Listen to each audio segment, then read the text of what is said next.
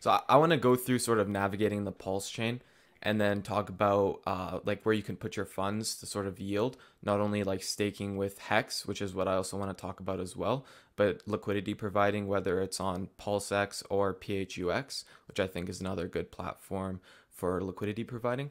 But over here, just to start, we got a Pulse Coins list. We went over this last open mic, and this is just a really good resource. This has pretty much the entire Pulse chain ecosystem on one website. If you're looking for a place to buy Pulse, it's all here. You can see all the different service providers that'll sell you some Pulse chain, whether it's no KYC or it does have. I think these are all no KYC right here right now, but occasionally there is some KYC options like centralized exchanges that we can purchase Pulse off of. But yeah, we got stats here, multi-charts, etc., etc.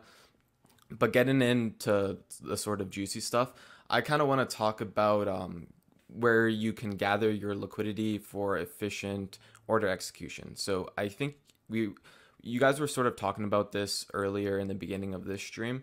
I think the Tetra guy said he was building an aggregator where we could have limit orders, etc., etc.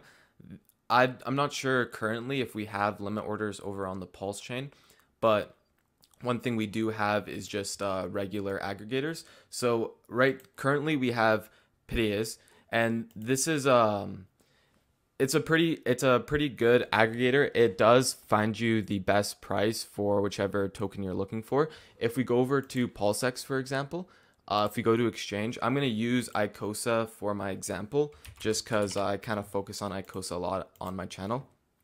But like, let's say we want to take USDC and we want to take 1,000 and dump it into Icosa. If we're in this V1 PulseX pair, we're going to eat a bunch of slippage, right? Now, one of the easiest things you can do is just click it over to the V2. I'm surprised a lot of people aren't really checking on this. I know Richard also says that he's added routing between each of the different pairs and stuff, but it's a bit iffy sometimes. So if you're looking for optimal order execution, check your prices both on V1 and V2 just to make sure that you're getting the best price, because I know the V1 pairs include all the farms, but if your coin isn't necessarily included in one of these farms, it might have lower liquidity in V1. So you should probably use the V2 pairs where most of the liquidity is at. If not, another good place to find some liquidity, Icosa. If you're looking to purchase Icosa, Fox is also a good place to gather some. Also, as well as like Hedron and any other ecosystem asset as well. But not only that, right now, currently, Hedron and Icosa, the yield has sort of dropped off. There's not as many HSIs in the auction house as there used to be, and there's not as many people using the buyback as there used to be as well. So how Hedron yield was usually calculated before was whenever someone would use the HSI buyback, the contract would borrow all that Hedron from the HSI, and it would pay it out towards Hedron and Icosa stakers. Or, sorry, just Icosa stakers. Hedron just get Icosa. So since we aren't having as much volume in the HSI markets, the yield for Hedron and Icosa aren't as much currently. But over here on Fux, a couple of these pools, specifically the Alex Hedron Maxi pool, it's pretty good. So one of your biggest risks when liquidity providing is the impermanent loss. So that's basically if one asset decides to outperform the other asset, you're going to be left with whichever asset goes up less. So you might have been better off just holding your coins liquid in certain scenarios. But the incentive for liquidity providing is that you earn some sort of incentive token or some sort of reward that mitigates or overcompensates for your impermanent loss. So currently, just sorry to interrupt, I just wanted to add another point into that you're talking about. I just had a client that was doing a lot of liquidity providing with V2 and V3, and the way that it looks like on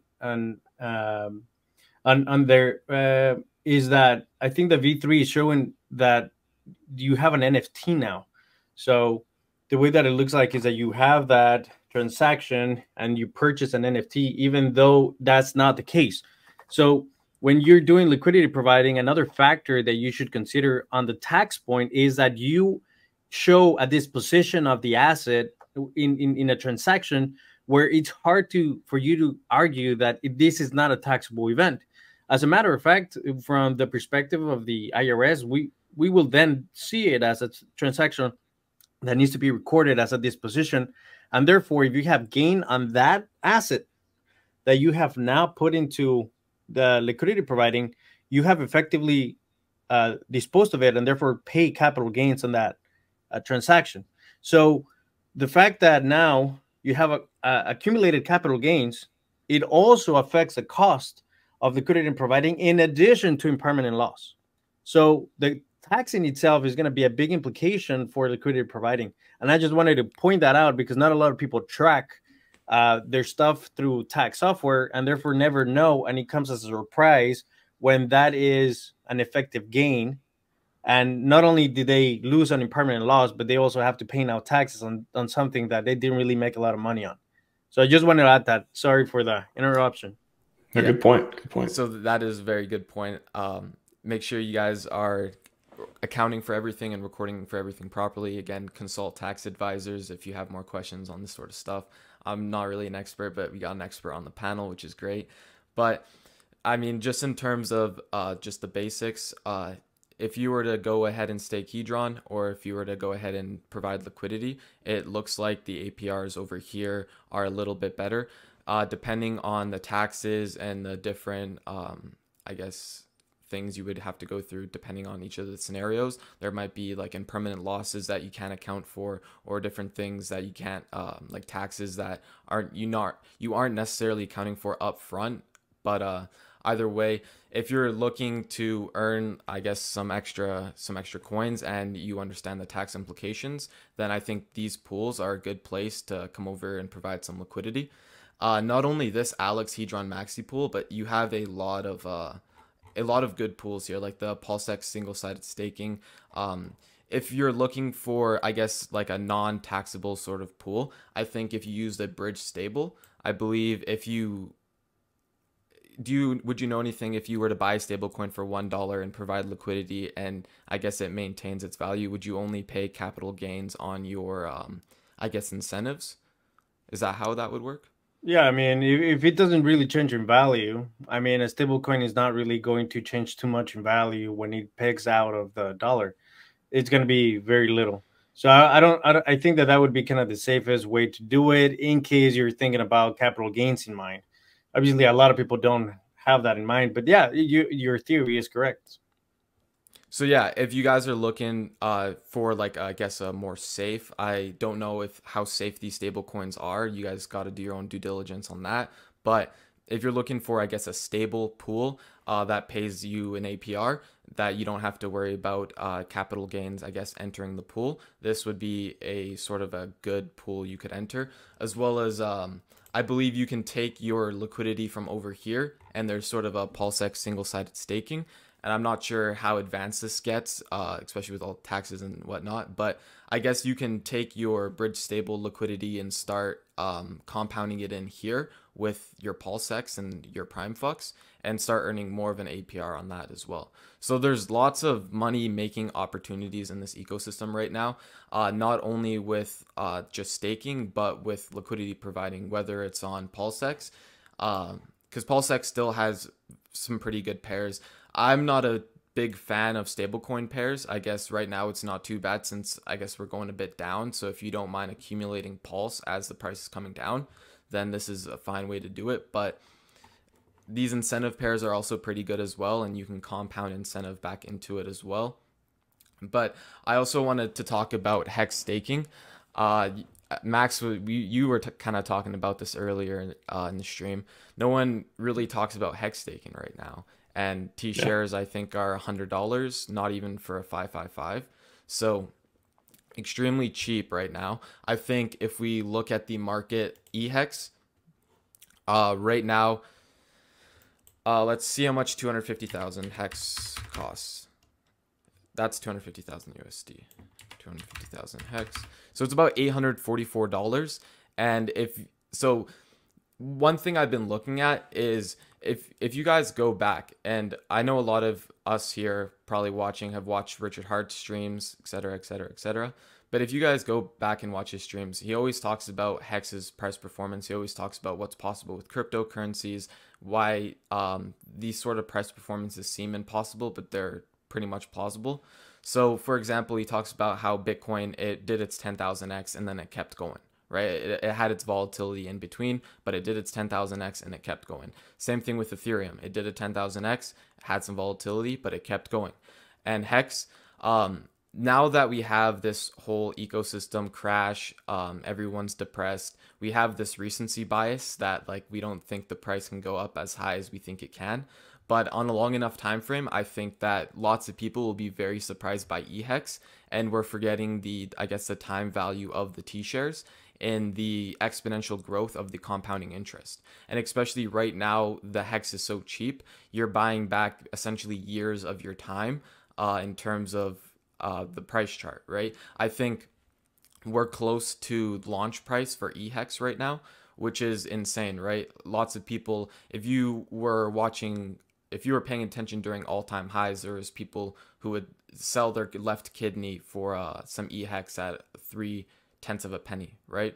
But now apparently we have a bunch of sellers. So eHex, it simulates compounding interest when you stake it. Richard Hart designed one of the most perfect products when you think about it very carefully. And one of the things I want to share is for $844, we're going to go over to, I think it's Stake Hex today, right? Stake Hex today. Yes. StakeHex.today. StakeHex.today. Perfect. And we'll type in the 870 US, which is 250,000 hex for 555. And I believe at the end of the stake, you'll be left off with about 1.6 million hex. So we'll decrease the hex payout. The hex payout will gradually increase over time as T-shares become deflationary, but we'll keep it more conservative and we'll say that it increases less over time.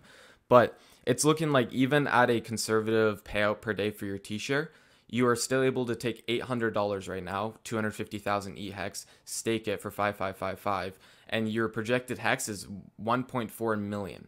So I'm not sure what your guys' price predictions are for hex. I'm not really sure what price hex you get to, but if let's say you get back to 5 cents, right, or even 10 cents, you invested $800 today, you're walking home with, if it gets back to like whatever 10 cents, $140,000 or yeah, $140,000-ish dollars off of an $800 investment.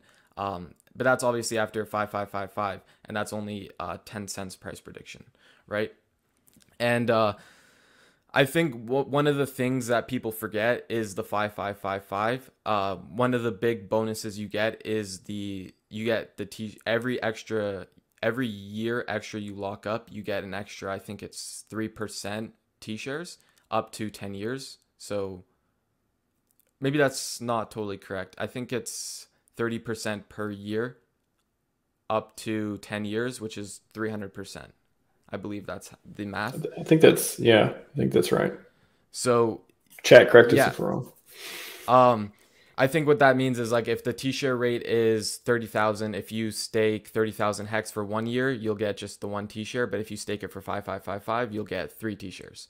So that's that little growth right there in the time your bigger pays better your longer pays better bonus is going to exponentially compound your hex greatly.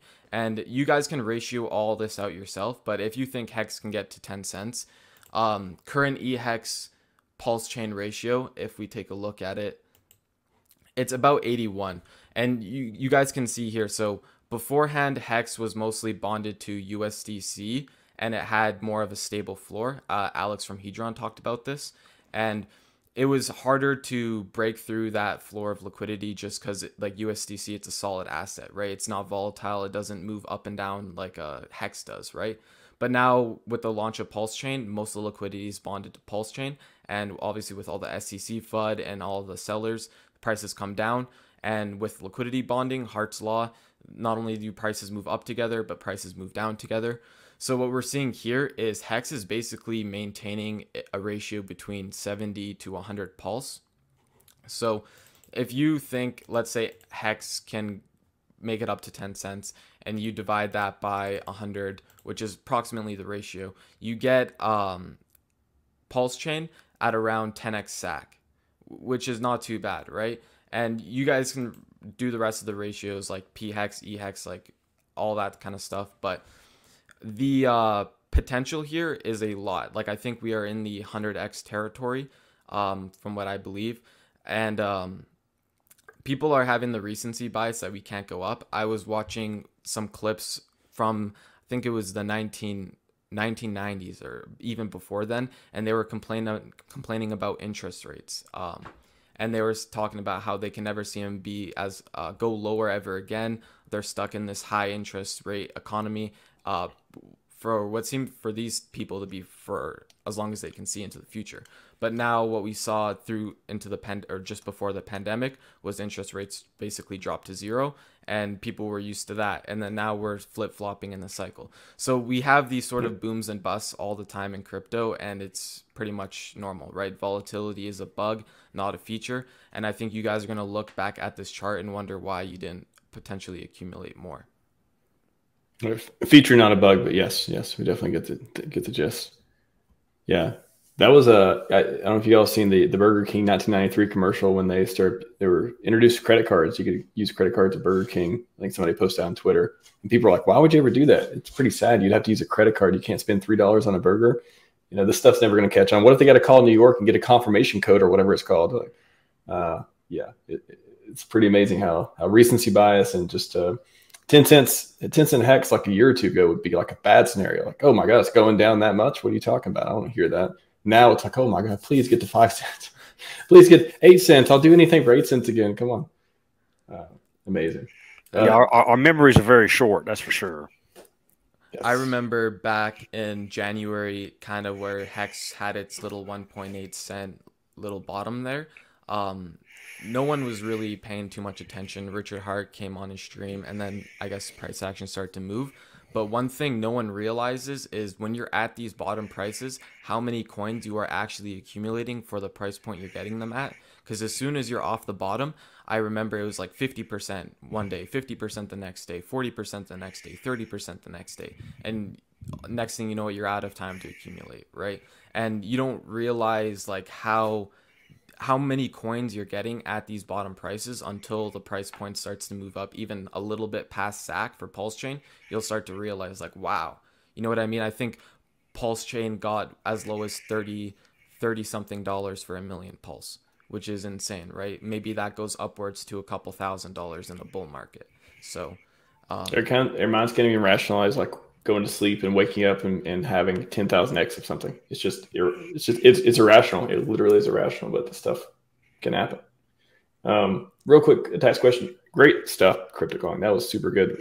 Refresher through a lot of the different data too, and just some of the stuff that, you know, I don't talk about price predictions much, but when we're looking at data and you could kind of decide for yourself whether you think, hey, this is a system that looks to be bullish, looks to be positive, looks to be healthy, or not. Like that's the stuff I really like to see, regardless of, you know, we think it's going to 5, 10, 20 cents, 55 cents again, whatever it is. Like getting access to that data, which we have all the sites to do these days, that's a game changer.